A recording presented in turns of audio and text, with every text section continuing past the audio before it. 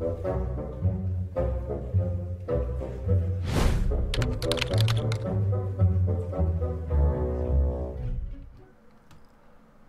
guys, welcome along to another Monday modding. It's going to be a bit of a shorter one this one. It's about single player ARK settings.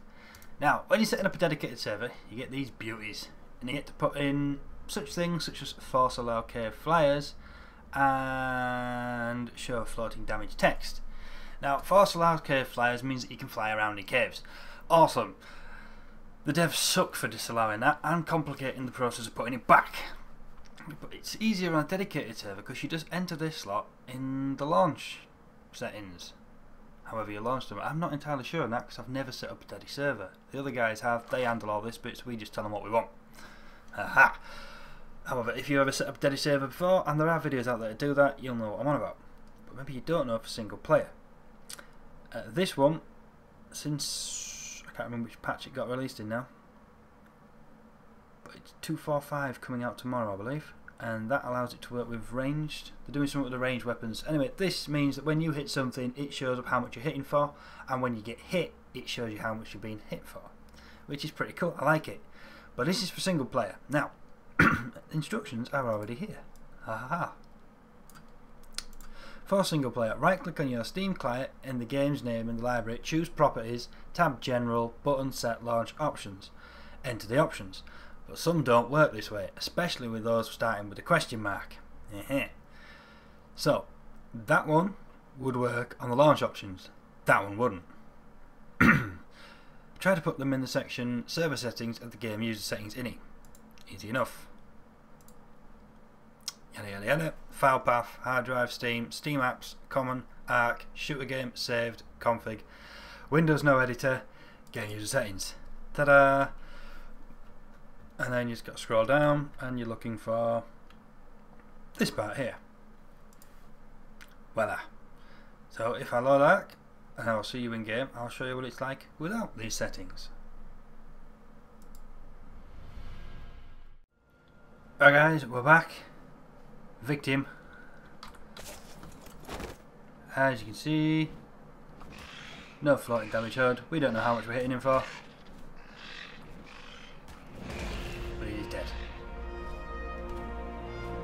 We have to use a training dummy to actually figure that out. And obviously if you fly into the cave,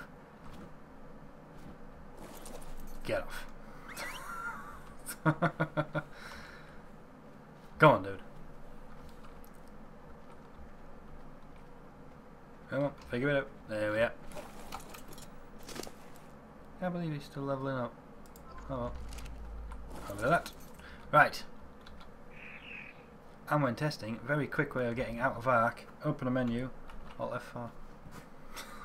I don't recommend doing it all the time, but it does have its uses. So right, in the server settings part, we need to go and place that one, minus the question mark. So all you want is that. And you pop that, just there. Now that is going to enable the floating text. However, for the other one over here, Properties, in the General, set the launch options. Now we go and put in this, but you do use the little dash at the start. So back in here, launch options, force allow cave flyers, okay. Haha. Here's another little thing though now. I have you can't see it there, it's on my start bar, but I have an icon to actually launch ARK. That won't work if you want to use these launch options. You have to launch it through Steam. This play button here. Ta-da! I don't get that when I use my little icon, it sort of bypasses Steam, which is completely useless for using launch options. Anyway, I'll see you in game. Alright guys, we're back. Test this out. So first of all, we need a victim. There's a victim. Boom. Voila, we're in for 62. So that was the value in the game user settings with the question mark. but it didn't have the question mark then. And the launch options allow you to fly in the cave. Look at that.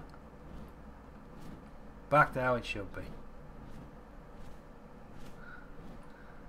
And there's the route down into hell. There's nothing trying to kill me, so I think I broke something else. Or is this still a single? This might just be a single player bug still. Could be something to do with mods. I don't know.